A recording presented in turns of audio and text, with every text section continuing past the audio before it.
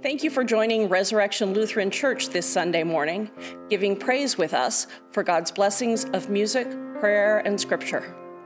I, Pastor Karen Perkins, will be sharing a message of grace, forgiveness, and hope. All of the worship leaders welcome you. Blessed be the Holy Trinity, one God, who greets us in this and every season, whose word never fails, whose promise is sure. The grace of our Lord Jesus Christ, the love of God, and the communion of the Holy Spirit be with you all. And also with you. Be with you. And also with you. Let us pray. Almighty and ever-living God, we worship your glory, eternal three in one, and we praise your power, majestic one in three. Keep us steadfast in this faith, defend us in all adversity, and bring us at last into your presence, where you live in endless joy and love, Father, Son, and Holy Spirit, one God, now and forever. Amen. You may be seated. Now it's time for a children's message. Today is Trinity Sunday. Do you know what the word Trinity means? I don't know. You don't know. Have you ever heard in church, have you ever heard us say 3 in 1? No. You gotta open your ears. We say it a lot. Now, when we're thinking about church and the Trinity, 3 things in one place. What 3 things do you think we're talking about? I don't know. You don't know? What did we learn about last week? Fire. Fire and the Holy Spirit. So, and there's fire. Is there any other images of fire in the sanctuary? Did we find any? Over there on the banner. Look straight up. Does that look like fire? Yeah. More banners. What's something else what is another symbol on your paper there? The Holy Spirit. As a? Bird. As a dove. Do you see any doves? Yeah? You found them? That one's kind of a dove over there too on that banner. Yeah. Sort of. You know what? I don't think we have any that look just like that in our sanctuary. It's 3 rings put together. But there's some that are separated but together on that banner. Yep. So today, we've talked about the Holy Spirit. What are the other 2 things that we talk about a lot in church that could be part of the Holy Trinity? Pastor? No, not the pastor. That is pretty silly. We do talk. The pastor talks a lot in church too, yeah. That's her job. Do we talk about, is there a person? Yes. Wait, pause. Is there a person we talk about a lot? Yeah. Who? Who do we celebrate their birthday? God. Sort of. God is part of that. Who's the other? So we've got God, we've got the Holy Spirit. Who are we missing? Do you remember who God's Son is? No. Do you remember who rose on Easter? No. It's Jesus. Jesus. Jesus. Jesus. Did you just forget his name? Yeah. So that's the Holy Trinity, 3 in 1. What? God, Jesus, and the Holy Spirit. Can we pray? Yeah, let's pray. Dear God, thank you for the Holy Trinity, for all your parts come together that help us be whole. Amen. Grab your thing. And here's the key if somebody wants markers in my office. Oh, yes. Let's go get some markers. Yeah. And I invite everybody else to rise as you are able. Let us together welcome the gospel.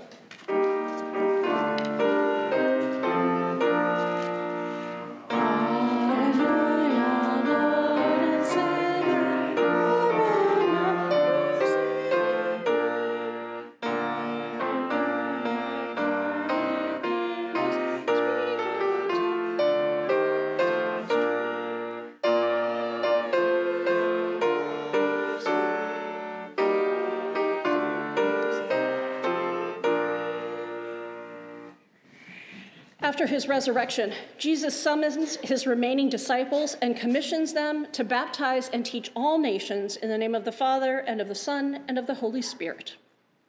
The Holy Gospel according to Matthew, the 28th chapter. Glory to you, Lord. Now the 11 disciples went to Galilee, to the mountain to which Jesus had directed them. When they saw him, they worshipped him, but some doubted. And Jesus came and said to them, "All authority in heaven and on earth has been given to me.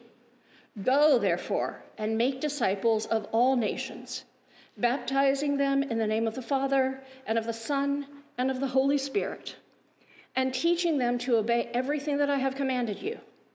And remember, I am with you always, to the end of the age." The Gospel of the Lord. Praise to you, O Christ. You may be seated.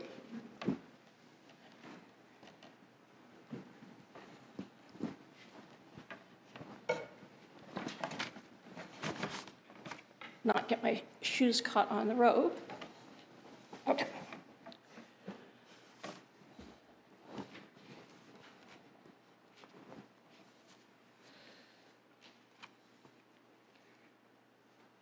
It's interesting here that in Matthew, towards the end, Matthew doesn't have this big miracle right now. That's been the resurrection and all the miracles that were done before it. What Matthew ends with is a reminder of 3 essential truths. All authority on heaven and on earth has been given to me. Jesus claims that. Jesus claims the authority that has been given to Jesus with the Father, through the Father, as part of the Father from the beginning. Jesus says, go. Go. They were already worshiping him. He said, go. That's Jesus' next thing. All authority has been given to me. Now you have a job. Go do it. Go. Making disciples and baptizing them in the name of the Father and the Son and the Holy Spirit. Now, this is one of the few places in Scripture that we actually have that Trinitarian formula. The word Trinity doesn't show up. I'm sure you know that. But Father, Son, and Holy Spirit together. It's one of the few places that that wording comes together. And often we hear the baptizing in the name of the Father and the Son and the Holy Spirit, and miss the part that goes up to that. Making disciples and baptizing them. Sometimes one of the things that, of course, we do, and you know this if you were an adult as you were baptized, or if you brought a child for baptism, or were a sponsor for a child for baptism, is that we do pre-baptismal preparation. We talk about what does it mean to be baptized? What does it mean to be the sponsor of someone being baptized? And what are you baptized into? Sometimes we have to remind people it's not a one and done kind of thing. Bring them in, get them done, send them out. It's not like that, right? We celebrate one baptism for the forgiveness of sins because it's God's. Because it's God's, and God doesn't need more than one. God can accomplish all of the claiming in one baptism. But that one baptism isn't just about one event. It's also about one baptism with Jesus, one baptism with each other, one baptism with all other Christians. One baptism. And much like when Jesus is raised, we say, he is risen, right? There's that weird grammatical thing that we do all Easter season, he is risen. I encourage people to talk about their baptism in the same way. Not I was baptized, but I am baptized. Because baptism isn't an event. Baptism is a gift of grace that claims us as part of this body, right? So we are baptized, we live baptized, and this making disciples thing is part of it. Baptism isn't to do and forget. It's to live in a certain way, and the only way we can live in a certain way is to continue to be discipled. So we are discipled or disciplined, which is where that word's come from, our whole lives, and we are baptized our whole lives. That's why we celebrate it all Easter, remembrance of our baptism. That's why sometimes when we have a special need, we'll do an affirmation of baptism.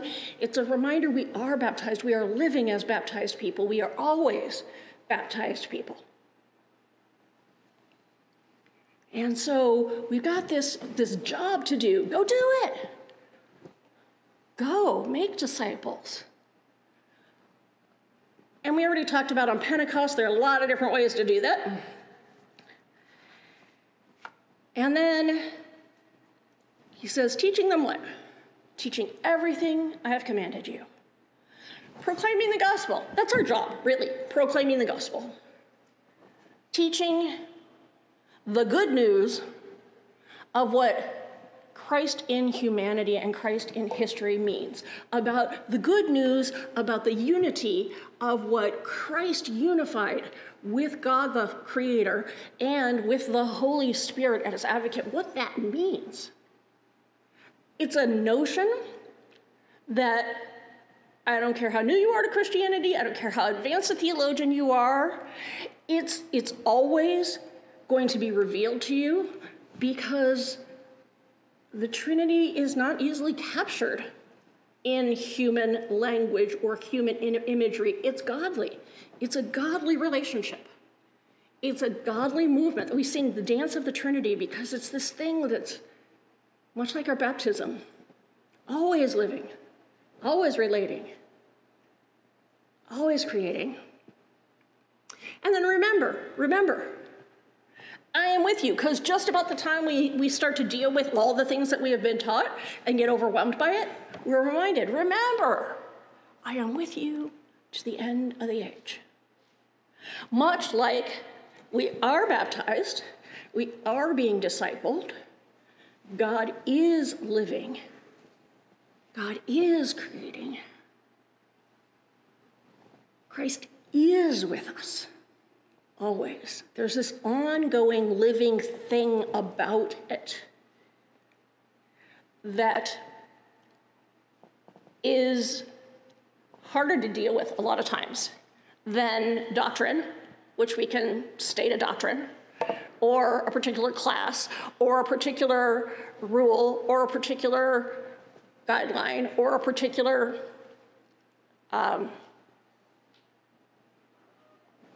translation of the Bible, or any of these particulars, right? You got that. This is more than all of that. And that, believe it or not, is part of why we have the Genesis story as the first reading today. The Genesis story, the first of the creation stories. There are more than one creation story in Genesis. And that also is easy to miss. This is the first creation story. And in this creation story, which, by the way, is not about science. I know you know that, but I have to say that every time anyway. This is about the Jews and later Christians celebrating the beauty of God's creation and the beauty of God's act of creation. It's describing the love that is in it, the godliness that is in it, the goodness that is in it. Not the timing, right? It's about what God does when God separates the void and the darkness from the void.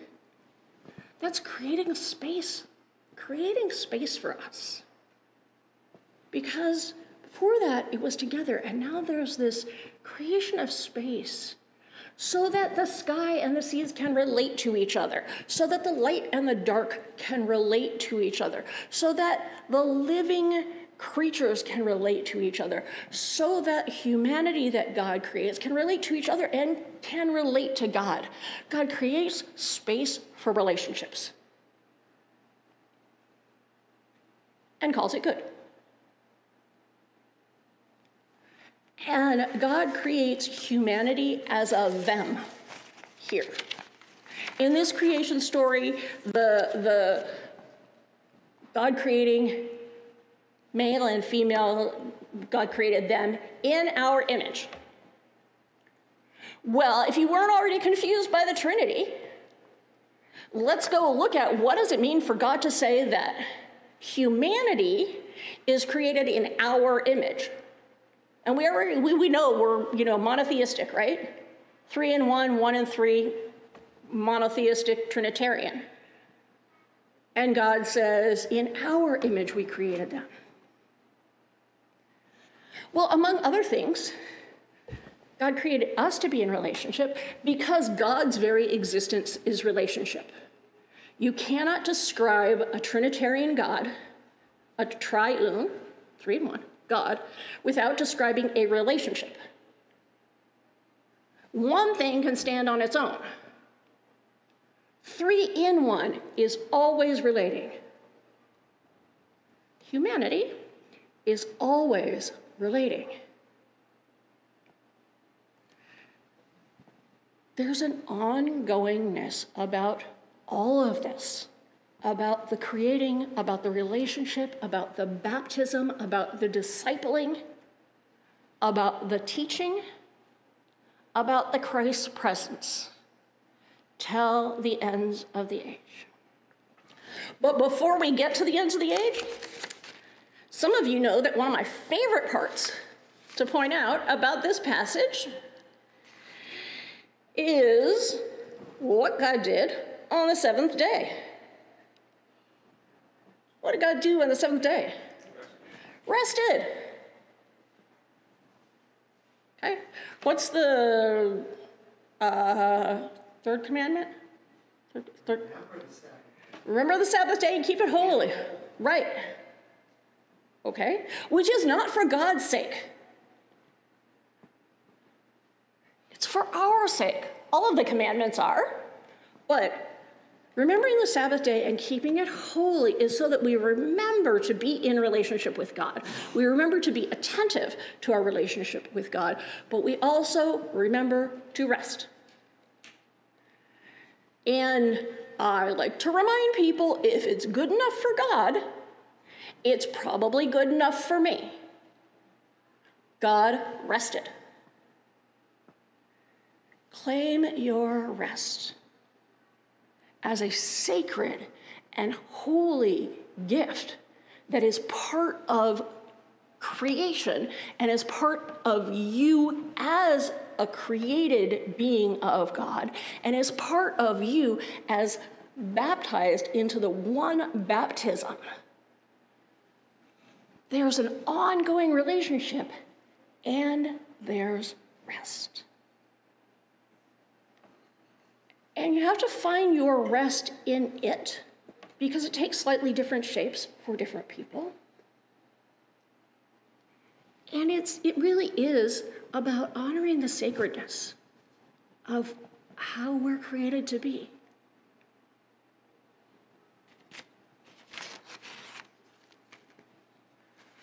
For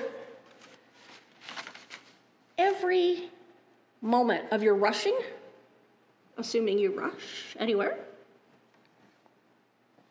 remember there's a whole created world that is also present with you, and to which you're also relating, even if your relating is to rush by. And when Jesus says, go, make disciples, that's about sustaining the relationship and sustaining the discipling of ourselves and of each other, growing in our discipleship, right?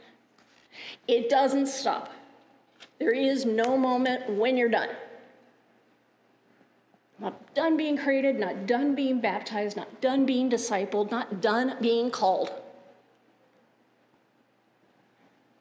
But together, we're called into this complex living thing that God made space for.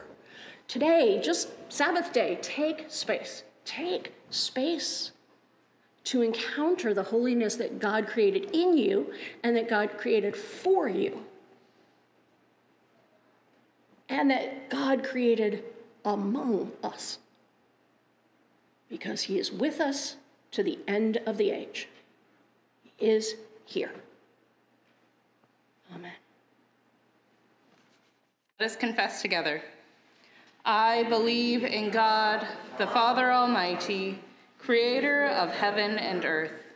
I believe in Jesus Christ, God's only Son, our Lord, who was conceived by the Holy Spirit, born of the Virgin Mary, suffered under Pontius Pilate, was crucified, died, and was buried. He descended to the dead. On the third day he rose again. He ascended into heaven. He is seated at the right hand of the Father, and will come to judge the living and the dead. I believe in the Holy Spirit, the Holy Catholic Church, the communion of saints, the forgiveness of sins, the resurrection of the body, and the life everlasting. Amen.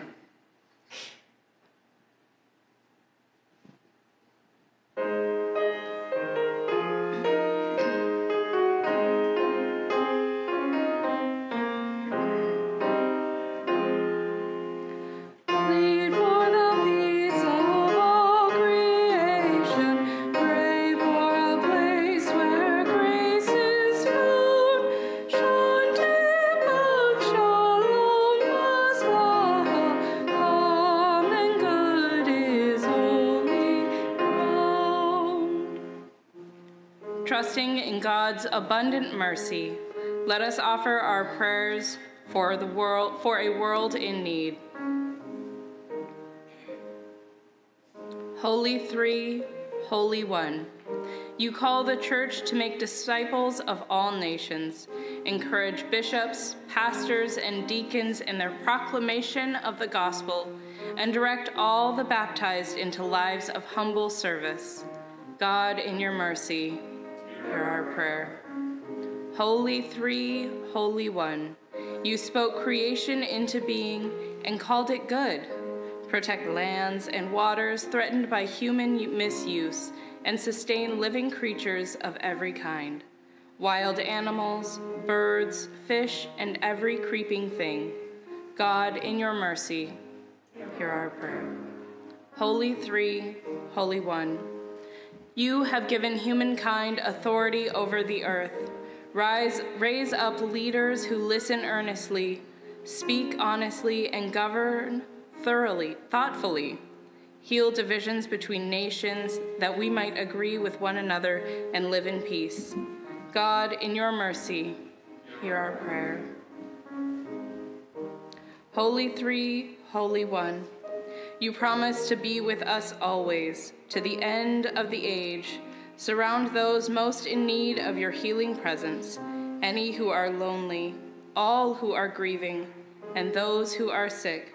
God, in mercy, hear our prayer. Holy Three, Holy One, you set the earth on its axis, and we experience the seasons.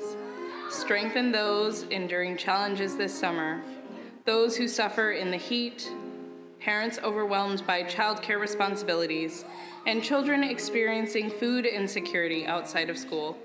God, in your mercy, hear our prayer. Holy Three, Holy One, you teach us to go forth in your name. Dance through the ministry of Presiding Bishop Elizabeth Eaton, Alaska Synod Bishop Shelley Wickstrom, Bishop Tessa Moon Lyseth of our sister synod, the Alaska Southeast Cluster, Pastor Karen Perkins, and Fairbanks Lutheran Church. God, in your mercy. And for what do the people of God pray? National Cancer Survivorship Day for all those who have been diagnosed and have survived. We're still going on, and those who are lost. For those in India who are still finding bodies from train crashes, for those in any place where there's disasters that overwhelm the people.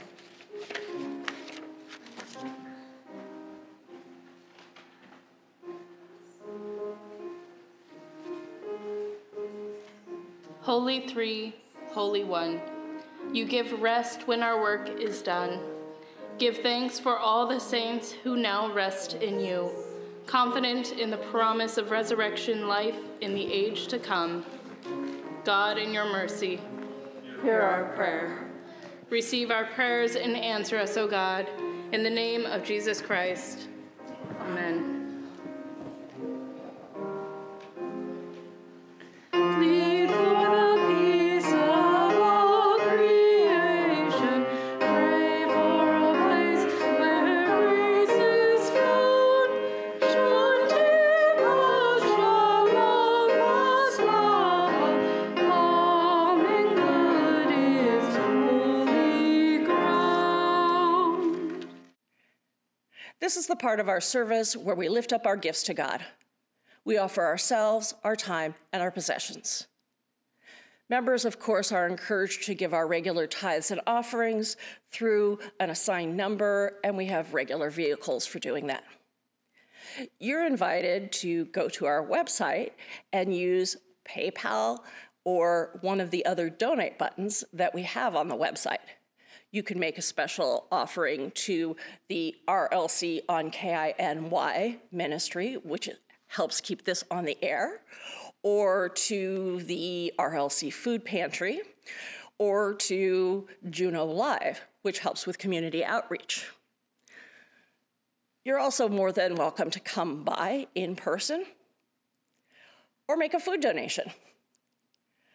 We encourage people also to be involved with the community and appreciate volunteers.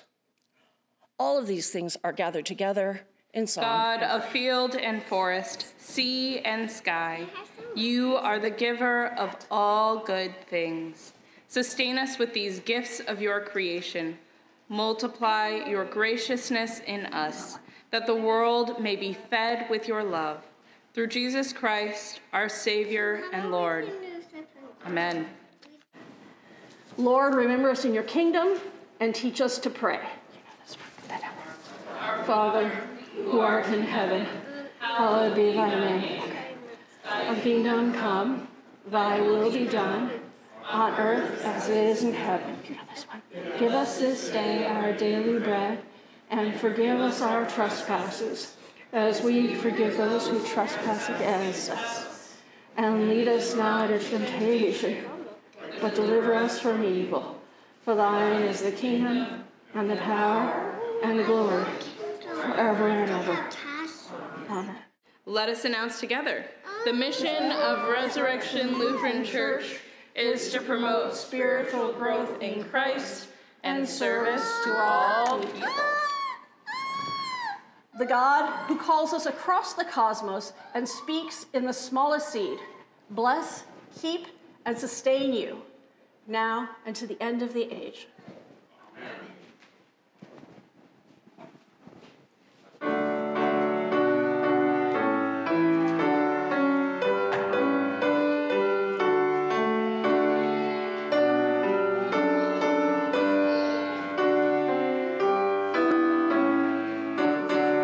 Golden peace, serve the love.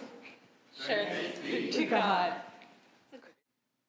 This has been an abridged worship service of Resurrection Lutheran Church. You are welcome to join us for worship in person on Sunday mornings at 9:30. We are located at 740 West 10th Street in downtown Juneau.